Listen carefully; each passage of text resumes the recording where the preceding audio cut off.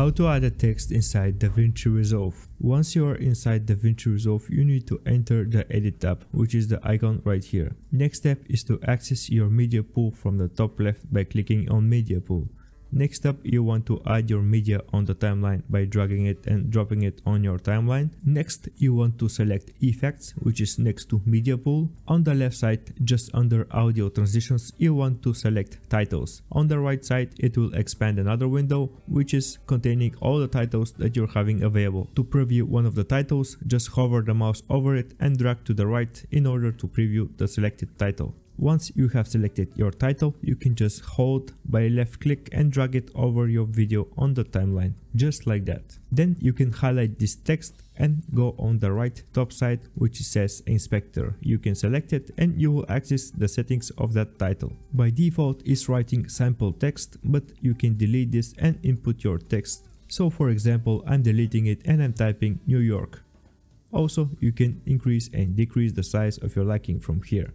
And when I play it through, you can see that I'm having this template which is saying New York. So this was a text that was already having an effect on it. Now we're dragging on our timeline just the text, which is having no effects on it, and it's ready to be customized by your liking. I'm typing the text, I'm selecting the font family, which is changing the font style.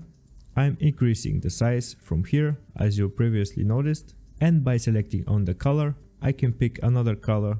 Let's say green, black, but I'll keep it as a default on white. Next, I'm going in my effects library and I'm trying to add some effects over my text, but as you can see, I cannot add a light rays over my effect since this is just a basic text. So if you want to add some effects on your text, you should go back to titles and not import text, but instead import text plus. The main difference between text and text plus is that text plus is allowing you to add some effects.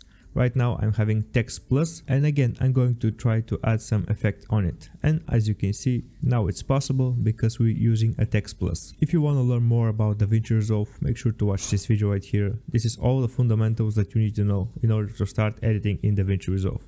Thanks for watching and see you in the next one.